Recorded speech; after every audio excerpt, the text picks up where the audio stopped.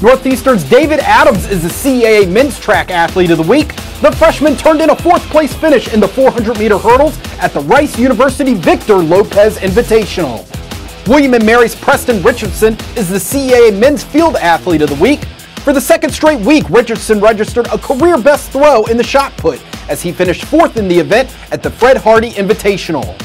James Madison's Meredith Willis is the CAA Women's Track Athlete of the Week.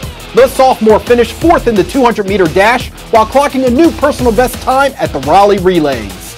Elon's Bryanna Hames is the CAA Women's Co-Field Athlete of the Week.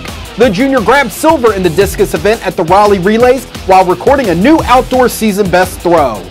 Also receiving CAA Women's Co-Field Athlete of the Week is William & Mary's Leia Mistowski. The junior won the hammer throw at the Fred Hardy Invitational and broke the meet record for the event.